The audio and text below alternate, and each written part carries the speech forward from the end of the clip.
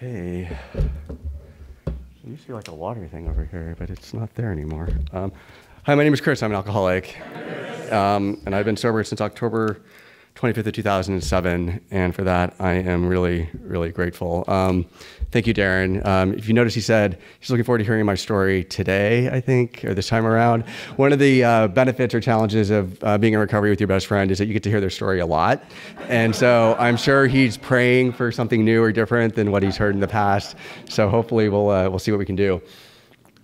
I want to thank John Politis for asking me to speak and for teaching me about the water trick.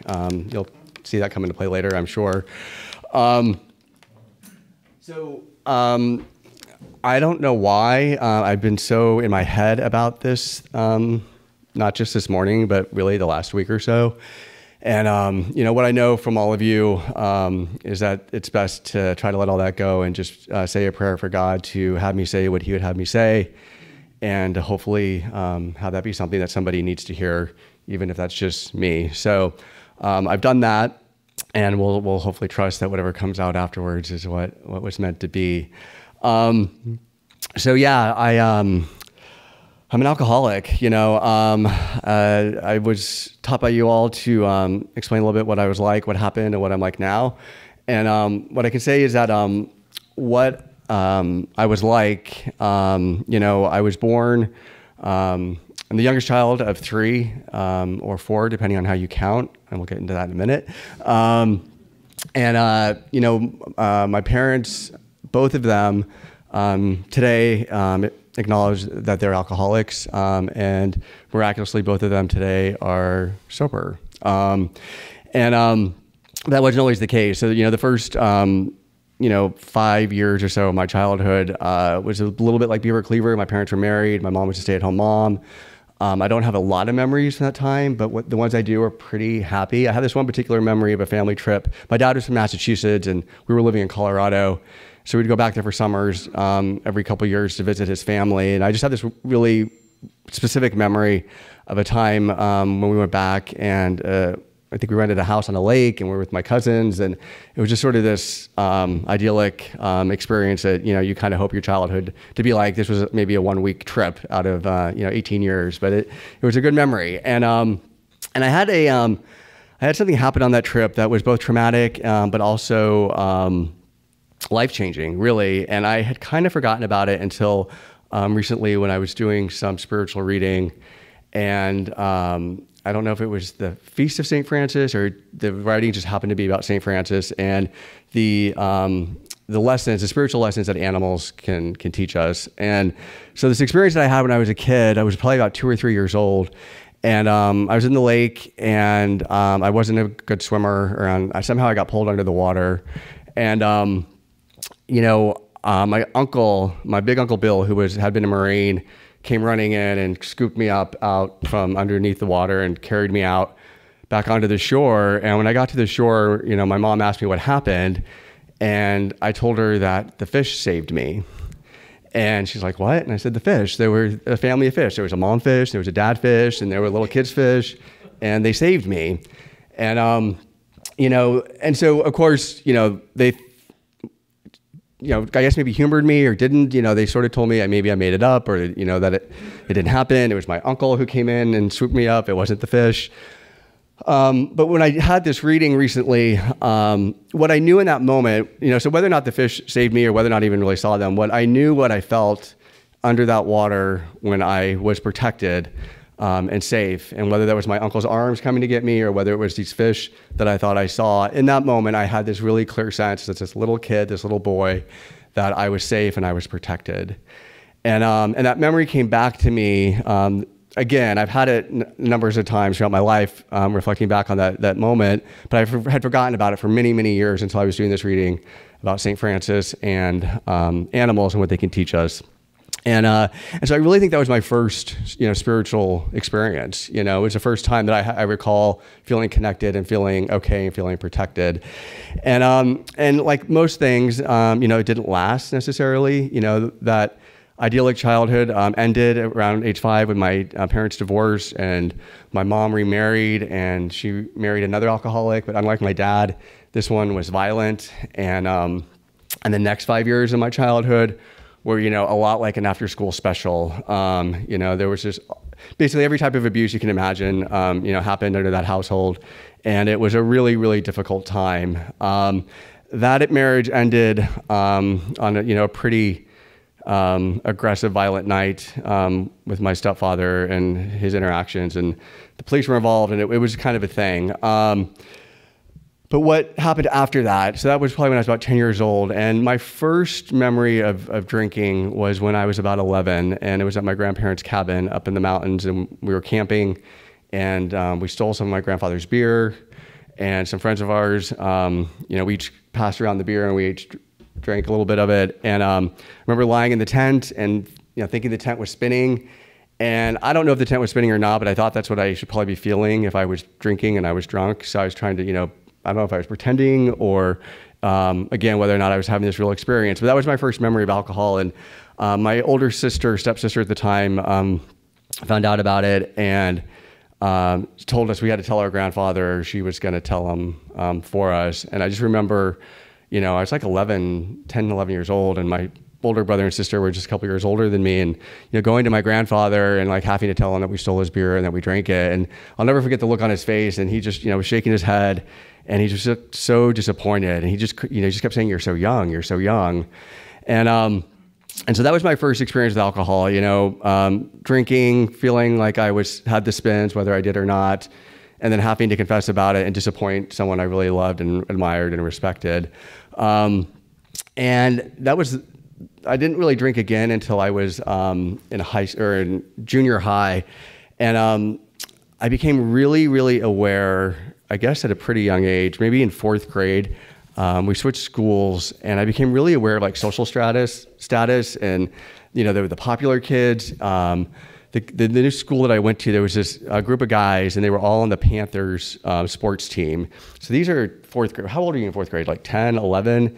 And they're running around in these leather jackets, like real leather jackets with P's on them. And then they have the football pin if they played football, and the baseball pin if they played baseball, and the basketball pin. And I was just like, what is this? And I just immediately remembering, trying to get my head around what made somebody popular and why wasn't I popular, and just feeling different and, not really belonging. And when I didn't have that leather jacket, and I knew that I wasn't very coordinated or athletic, and I probably wasn't going to get a leather jacket, that was the first real deep memory I have of not being enough and trying to figure out how do I become enough so that other people will like me and other people will want me around. And I actually became friends with some of those guys on the Panthers. And in sixth grade, one of them was having a birthday party sleepover, and they were having kids from their other guys from their team, come over and be a part of the party that didn't go to our school. And we were really all concerned because I was going to be the only guy there who didn't play any sports. And so we came up with this story that we're going to tell them I play hockey because none of them played hockey and they wouldn't know any better. And of course, the only position I knew of was the goalie. So I was going to be the goalie on this hockey team. And we all went along with it, and it's funny, but it's also like, it just reaffirmed this idea that the truth on my own wasn't enough, right? And I had to make up a story to fit in and to belong and to get other people to like me. So in fourth grade or 12th grade, gosh, I'm really nervous and I'm not sure why. So I'm just going to take a second here.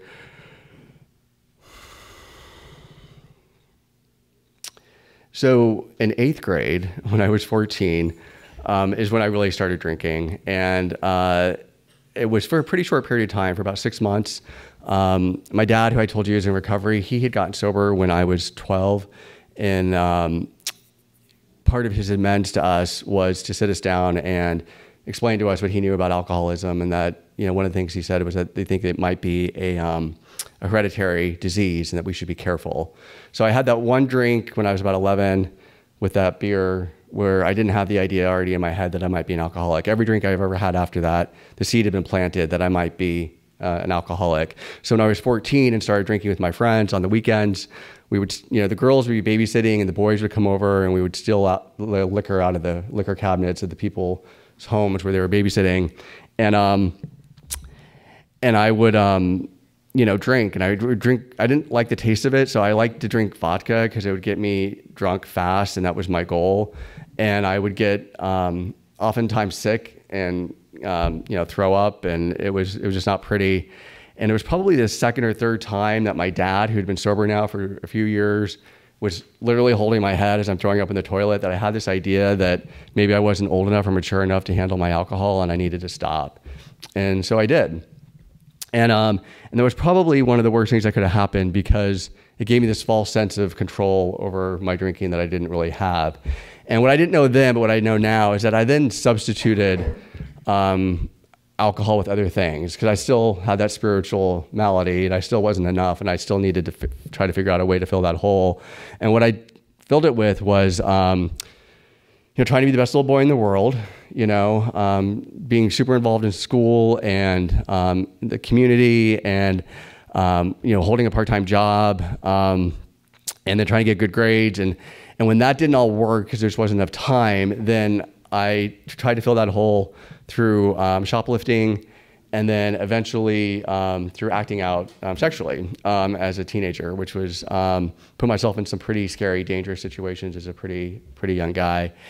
And what that did is it propelled me to be able to get to college without having to drink. But I was still trying to manage my feelings in these other ways that were not constructive or helpful.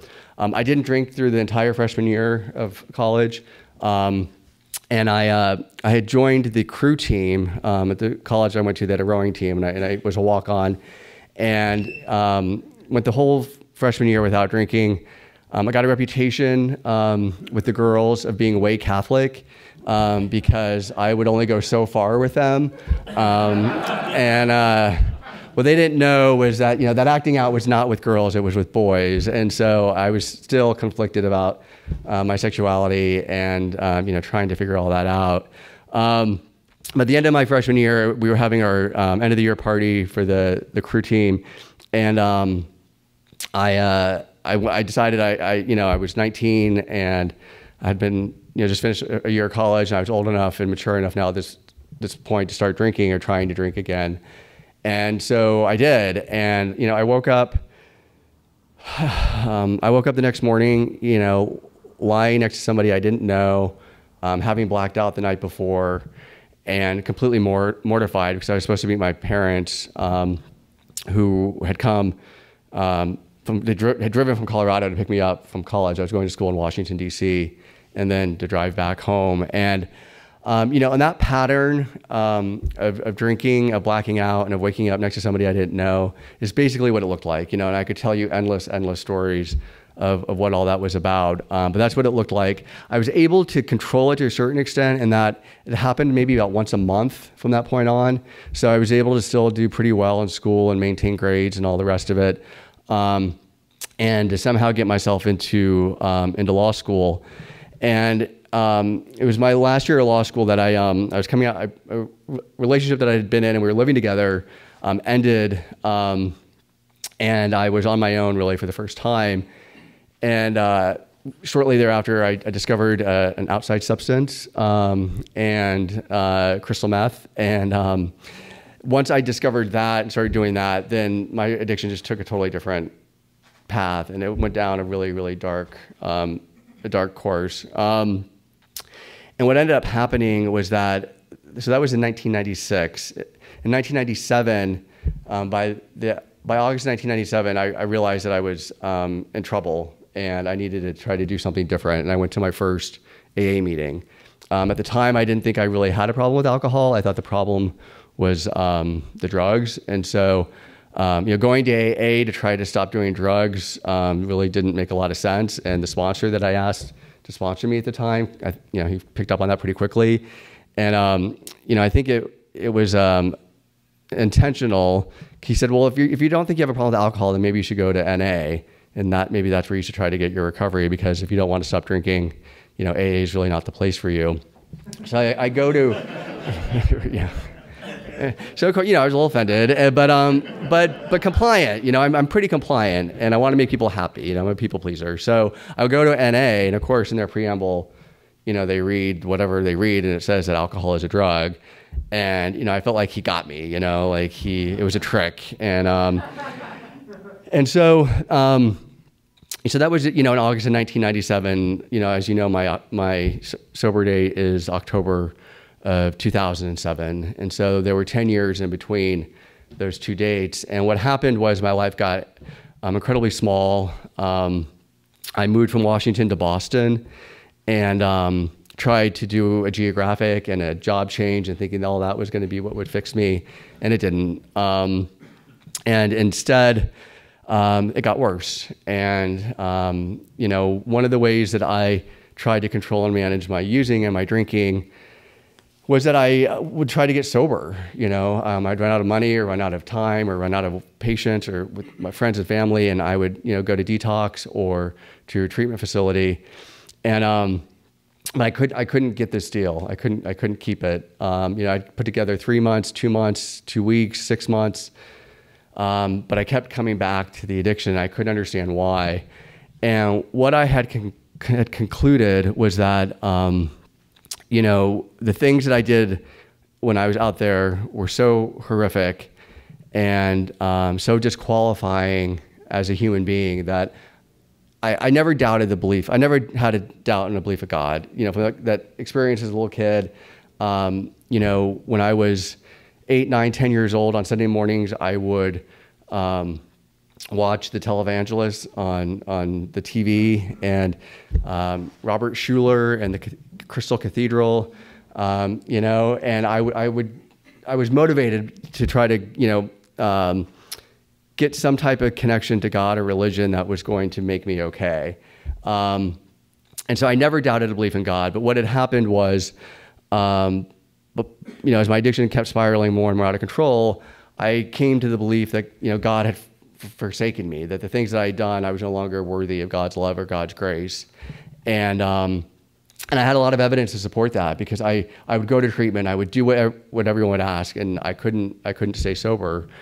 And, looking back on it, I was somewhat delusional. I thought I was doing everything that people were asking. The very first psychiatrist I ever went to suggested 90 and 90 for me way back when in the mid 90s. And, I never did that, right? So I didn't do everything that was suggested, but in my mind I had, and I couldn't get this deal. And so fast forward to, the summer of 2007, and, at this point I am effectively homeless. I had all my stuff in a storage unit. I had a cell phone, I had a P.O. box and a gym membership. And so I was able to sort of manage, right? I could use my cell phone to stay and connect with people. I got my mail at my P.O. box. I'd go to the gym when I needed a shower. And then I always found somebody that would let me sleep on their couch or if they didn't have an extra room. And so I was couch surfing. And that last summer, part of how I was supporting myself is, I was stealing from my best friend. And the way that happened was part of my attempts in trying to control and manage my using was I had given all of my money to this friend to manage for me. She was going to pay my bills and make sure that, the cell phone stayed on and the health insurance got paid. And as a result of that, her account was connected to my credit card. And I discovered I could call on the phone and pay off the balance on my credit card using the money from this account. And when all my money was gone, then I started using the money that she'd put in the account to pay off my credit cards. And she had discovered that and gave me the option. She was either going to go to the police and tell them what I had done, or she was giving me the option to go to treatment one more time. And by this point, by the fall of 2007, I had been to 10 30-day or longer treatment facilities. And some of those had been 3-month facilities. Some of them had been, a 30-day that then transitioned into a 6-month sober living, and I'd been to dozens of detoxes and shorter day programs. So I'd been to at least 10 30-day or longer treatment facilities. And so I wasn't sure that was really the solution, but there was something in me that didn't want to put her in the position of having to go to the police and tell them what I had done. I was an addict who was active and I was a lawyer. And so in my mind, I thought, well, there's enough reasonable doubt here that I can get away with this. And that little voice in my head that said, you don't want to do that to her, was probably one of the most profound moments in my life, because two things happened then. I made the decision I wasn't going to do that to her, and I was going to give treatment one more time or one more try.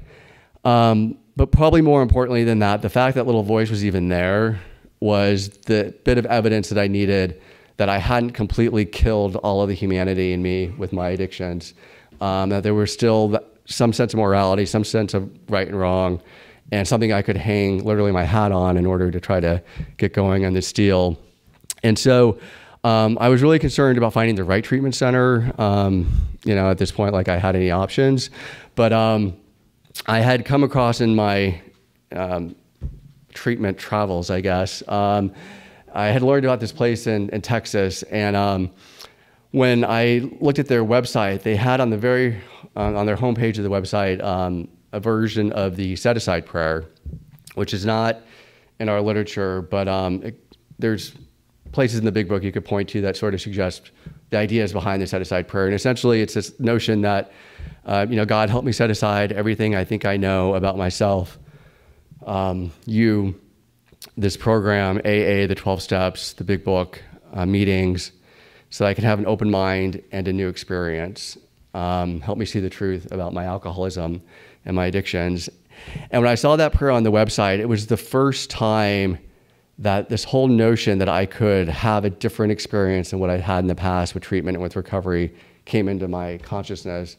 And so that was the place I decided to go. And that started me on this journey that, it's been 14 years, and it's almost impossible for me to really get my head around that. I was the guy who couldn't stay sober for more than a few weeks or maybe a couple months. And what I know from that is, the steps are the path. What I would, on my very, very first day at that treatment center, a client, met me and pulled me aside, and he said, "Can I show you Stickman?" And I had no idea what Stickman was. And he asked me if I'd seen it, and I said no. But I said, yes, you can show it to me. He was a good-looking guy, so that was helpful in my motivation. Whatever it takes, right, to get us in. But I had a really significant experience in that here was another alcoholic doing what the book tells us to do, to sit down and share our experience, strength, and hope. And he was doing that, and he was doing it through the doctor's opinion at the beginning of the big book, and explaining to me from his experience and from what the doctor had written about, the nature of alcoholism and how the mind of the alcoholic is different and the body of an alcoholic is different. And I kind of understood that, and I'd heard that before, but the aha moment for me was when he explained how we get from being stopped or getting stopped to going back into the obsession of the mind, and then the craving of the body, where we put the drugs and alcohol in our body, and we just keep wanting more. And what he explained to me was that for whatever reason, trauma, psychology, human nature, but alcoholics, when we get stopped, life starts happening and we become restless, irritable, and discontented. And that can look like different things for different people. For me, it was this physical anxiety where it felt like there was something inside my skin, like scratching to get out, that was so uncomfortable and so difficult that I would start then thinking about how I could get some relief. And it's that relief that gets us back into these lies that we tell ourselves. This time it's going to be different. This time I can control it. This time, I'm only going to do a little, or I'm going to stop at 9 p.m. or whatever. And that's what gets, the lies are then what gets us back into the obsession. And my experience is that once the obsession kicks in, my only relief from that is going to be to give into it and to do the thing that I'm obsessing about. And, he explained to me that one of the definitions of obsession that I really, really like is it's this reoccurring thought that doesn't respond to reason. And he encouraged me to really think about that. What that means, it's a reoccurring thought. So it's going to happen again and again and again, and it's not going to respond to reason. And so that it means that no matter what experience I try to throw at it and say, this is what's happened in the past, this is what's going to happen in the future if I do this, these are the people I'm going to hurt, it's not going to respond to any of that, because that's what the obsession is. It's this thought. And the reoccurring thought is, I want to control and enjoy, or I need relief. I need relief. I need relief. And the only way I knew how to get that relief was to pick up the addiction, the alcoholism, the drugs, whatever it was. And then the phenomenon of craving, because my body's different, and the whole thing, the cycle would just keep going and going and going. And it was in that moment that I understood that, I kept going back to my addictions, not because God had forsaken me or because I was inherently a bad person who didn't deserve recovery. It was because I was an addict or an alcoholic, and I had no other way of dealing with my emotions or my feelings. And someone else had later explained to me that, in the first step, it says that we're powerless over alcoholism, our lives become unmanageable, that unmanageability is not all of the consequences of my alcoholism. It's not all the crazy things that happened while I was out there doing the deal. It wasn't the HIV that I got, or the money that I stole, or the lies that I told, or the people that I cheated on. That the unmanageability is my inability to manage my feelings. And that made sense to me because it was consistent with what this kid had told me about Stickman and about the doctor's opinion. And putting those two together really was life-changing in terms of my understanding of what my addiction was and what it looked like and what I needed to do then to get well. Because the treatment center that I went to, and pardon my French, but they called, so I found out later that he wasn't just like this savant recovery kid, that Stickman was a big part of the curriculum at this treatment center. All the clients taught it, and all the clients were encouraged very strongly to do it with new clients when they came in. And you got these, not literally points, but you got these brownie points with the staff when you did Stickman with the newcomer. I'd learned all that later, but on that day, he wasn't like this savant who, I lost my train of thought. I got down that savant thing. Anyway, the point is that understanding that I wasn't inherently broken, and that I hadn't gotten so far in my addictions that I was hopeless. It gave me hope. This is what I wanted about that. Is that so? They explain the problem, and the treatment center, they do this lecture on Stickman and the doctor's opinion, and they call it "You Are Fucked 101." Because that cycle, that's what it is, right? You're in this cycle, you have these recurring thoughts, or the obsession of the mind, you can't get out of it unless you go back to the addictions, and it just keeps going and going and going. And so it's a really hopeless situation, except that we're given this program, right? And we're given the tools of recovery, and we're given the steps as a way to learn how to be with ourselves and our feelings, so that I don't have to keep going back to the addictive patterns and addictive behaviors and the alcoholism, the drugs, and all of the rest of it. And so, I feel like I've been in step 2. So one of the treatment centers I went to, there was a woman director, and she was this fabulous former nurse, and she, wore these. It was the facility was in the mountains in Connecticut, and it was just like New England, picturesque town, and it was everything you would ever imagine for, a Hallmark Christmas movie, and set in New England. And she wore these big flowing skirts, and she wore cowboy boots and ascots, and she just was this fabulous woman. But she used to say that we do the first step out there on the battlefield of addiction and the battlefield of alcoholism. That's where we learn the powerlessness. And certainly those 10 years, I had that experience pretty well ingrained. And then I think where I got stuck was on the second step. And I came to believe that, I never did not believe in a power greater than me or in a God. What I didn't have was an access to that power in a way that was going to help me stay sober. And that was one of the things they explained to me. After they go through Stickman, he turned the page over and he draws a sun. And he says, higher power.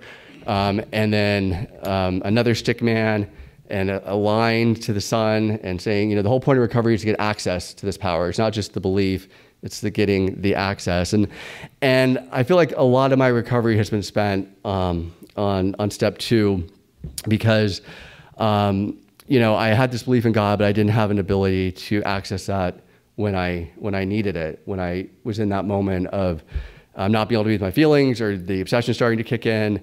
And I would always go back, and I'd always go back, and I'd always go back. And so, I guess it had to have been my first sponsor when we were reading the book together. And there's an asterisk, I think, in the second chapter, there are 2 asterisks actually that suggest going back and looking at Appendix 2 in the back of the book on a spiritual experience. And I'd never read those before in those 10 years of trying to get sober. And so we read it. And what was really sort of eye-opening for me about that is the way that the Appendix 2 explains the spiritual experience is that, it's a personality change sufficient to bring about recovery. That's all it is. I had these really, in my mind, complex and interesting conception of God when I came into recovery, and I would be happy to share it with you if you asked. But that theology, or whatever you want to call it, that I had around what God was or who God is, was great, but it was all in my head, and it was even in my heart. But what it wasn't was in my ability to not be active in my addictions. I couldn't connect with it in a way when I needed it. And so, not that it was not worth something or it wasn't valuable, but it wasn't able to keep me sober. My belief in God, my faith in God, it wasn't able to keep me sober. And what the Appendix 2 explained to me is that I didn't have to get that complicated with it, and for me at that point, it had to be more than just believing that this program worked for you. Because I saw that, people that during that 10 years, particularly when I was in Boston, people would come in and, they would, 5 years later, they would be celebrating their 5-year anniversary and the marriages and the kids that happened in between, and I'm picking up a 24-hour chip. And so I knew this deal could work for you, but I didn't think it could work for me. And so it wasn't enough just to see it working in other people's lives. I had to, figure out how it could work in my life. And what the Appendix 2 explained for me was that I didn't have to get all complicated and distracted by, what is God and who is God. What I had to understand is that recovery is a personality change sufficient to bring about sobriety. And I started going to Al-Anon maybe 3-4 years ago. So I'm not going to make this an Al-Anon talk, but one of the things I learned there that was really helpful in this context was they call them the 3 A's, and it's let's see if I can remember. It's awareness, acceptance, and action, and that's how I think about this personality change for me today. Is that the steps give me the awareness of how I'm showing up in the world, particularly steps 4 and 11, and so that gives me the awareness of how I'm showing up, and then I can get frustrated by that. I had an experience when I was probably 6 or 7 years sober. I made a mistake at work, and my first instinct was to lie to our clients about it, to try to cover it up because I didn't want to take responsibility, and I had to be talked out of that. Like, it wasn't just the first thought; it was like my solution for a minute, and I had to be talked out of why this wasn't the best course of action.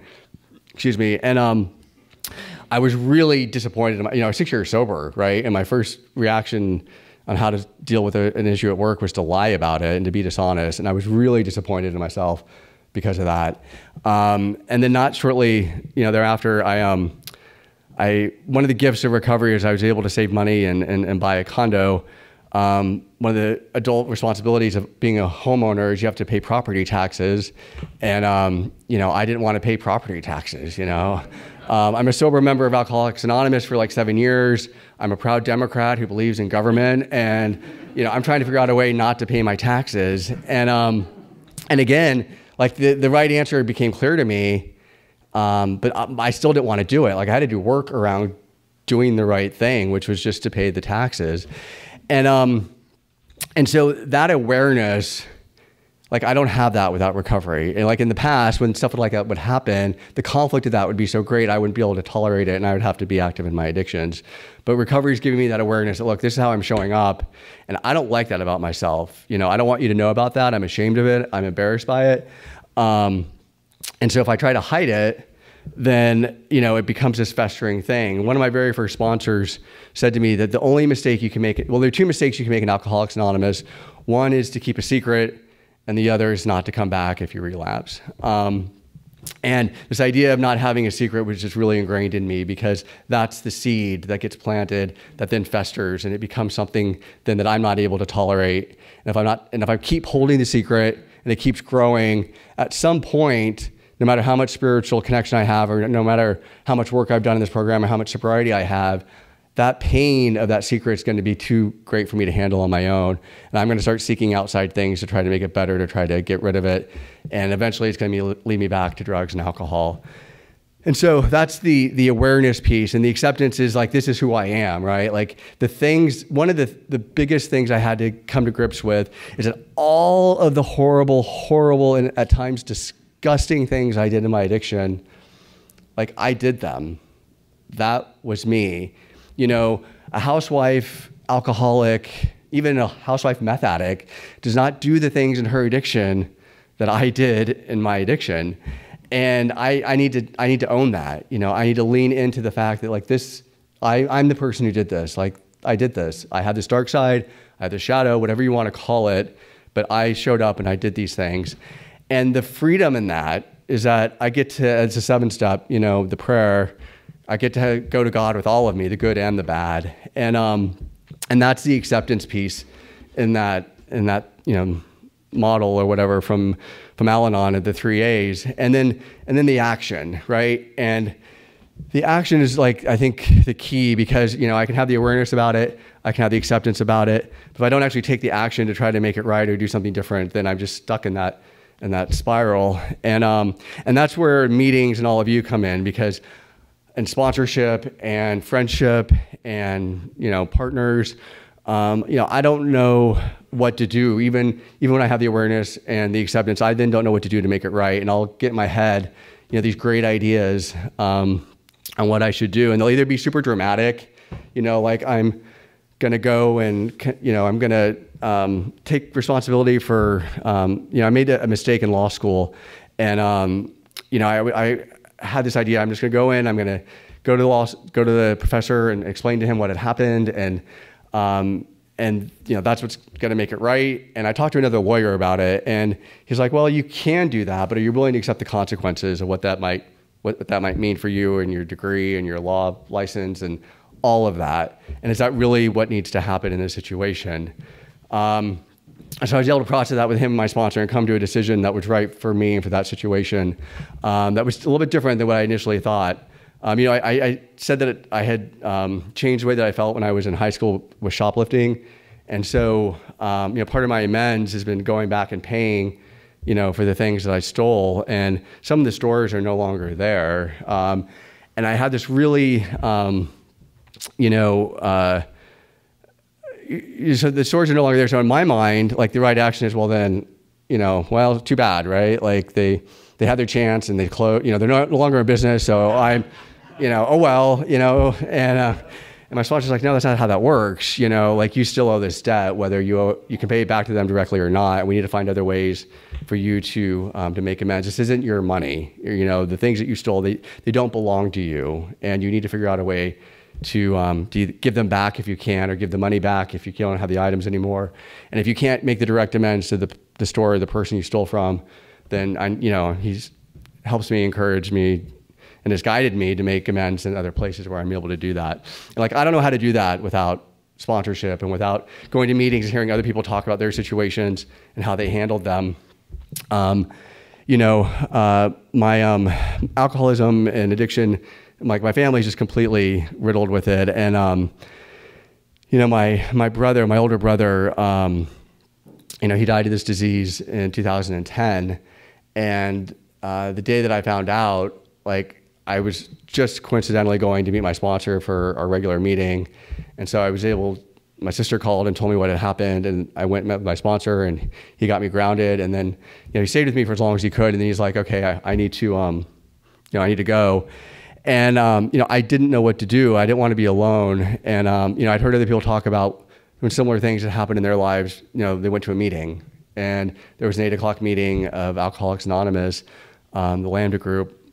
And I was able to go and sit there and just be, and be surrounded by recovery and not have to say anything. I didn't share. I was chairing a meeting that Saturday, and I didn't want to chair it, and I certainly didn't want to talk about my brother dying. But some friends with more sobriety than me encouraged me to go ahead and share and to talk about this because it was important, and to make myself vulnerable. And so, I did that, and I got through that. And I stayed sober through it. I didn't have to drink because of it. And those are the types of actions that I'm not able to do or figure out without all of you. COVID has been challenging for all of us. I read a really beautiful description of family grief in relation to 9/11. This writer talked about when you have a family that's grieving, it's like everyone in the family is on the top of a mountain with broken bones, and they're trying to figure out how to get down the mountain. And, they just have limited capacity to get themselves down the mountain, let alone, to help each other. And, some of them don't make it down the mountain. And I think that why that was so powerful when I read it was because I feel like with COVID, like culturally, like globally, we're all going through this experience that's been difficult. And, thank God at different points, some of us have more capacity than others.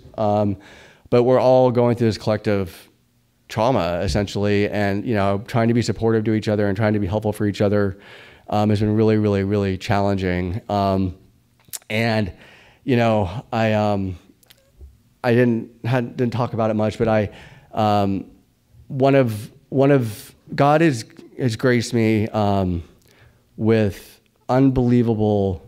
I've learned unconditional love, and I've learned love from the friends in my life, and God has been unbelievably generous in putting people in my life who have given me that gift. And one of them was a friend of mine from Boston. I was just thinking about it. He was, 12 years sober when I met him. So I have more sobriety now than he did when we first met. His name was Mitchell. And it's hard to describe. He's 27 years older. He was never my sponsor, but he was my sponsor. He wasn't my father, but he was like a father. He wasn't my uncle, but he was like an uncle. He was not my best friend, but he was my best friend. It's hard to even describe what that relationship was. But he got cancer a year and a half ago, and it was very sudden, and it was really unexpected. It was in the height of COVID, and he was in Boston, and I was in Dallas, and I didn't know what to do, and I didn't know what to do, I didn't know what to do, and so I called Darren, who had experience with helping friends, a particularly close friend who was like a sister to him. Not through cancer once or twice, she's had it multiple times. And, we went for a walk, a socially distant walk during COVID. And I asked him, what can I do for Mitchell? And he said, just let him know that you're there. There's really nothing specific you can do. I said, but I can't be there, and I don't know if I can go there. And what Darren encouraged me to do was he said, you want to, whatever you do will be the right decision, but, I'd encourage you to think about what you're going to regret if you don't try to get to Boston, and if you don't have that time with him, whatever that may be. Like, because he was in the hospital, and I didn't even know if they'd let me see him. And so I took Darren's advice, and I, with my husband's help, figured out how to get to Boston. And I was able to be there the last 2 weeks of his life and spend whatever time I could with him. He was in and out of the hospital during that 2 weeks, so there were times I got to see him. And then John, my husband, flew out, and we were able to be there with him, when he took his last breath. And that type of gift of presence like, I can't do that. You know, I can't do that on my own. And I wouldn't have been in Boston if I hadn't talked to Darren. And I wouldn't have talked to Darren if I hadn't heard other people in meetings, you know, share about being in similar situations and reaching out to people in the program who had sober experience and then doing that. And so I guess where I want to end is just to say that, you know, I feel like right now I'm doing a lot of work, like I said, in step 2. I had a new experience with step 5 that kind of rocked my world a little bit. You know, admitted to God, to ourselves, and to another human being the exact nature of our wrongs. I always just understood that step to be reading a 5th step after you've done a 4th step. And, you know, I read something recently that described the 5th step with that last clause, the exact nature of our wrongs. And really sort of encouraged. The writer was talking about how she's come to understand that to mean for her, you know, not kind of like with the consequences in the 1st step, it's not all of the stuff, you know, the exact nature of our wrongs isn't all of that stuff in our 4th step. And it's not even all the character defects in our 6th step, but it's what underlies all of that. You know, it's the lies I tell myself about myself. It's that I'm not good enough, that I need to be something different to make you like me or to be okay. That, you know, I'm a victim and I don't have the agency to do what I need to in my life. Like, those are the natures of my wrongs, and that my character defects are just the symptoms of that. You know, the righteous indignation, the judgment, the lying when I don't want people to know the truth about something I've done. And it just really shifted for me how I think about the 5th step. That was just a great reminder why I need to keep coming and why I need to keep showing up, because, you know, no matter what I think I know, I don't. And I always am able to learn something new when I have an open mind to do that. And because of this program and because of the example that I see, you know, with so many people in this room, you know, I'm able to do that, and I'm really grateful. Thank you.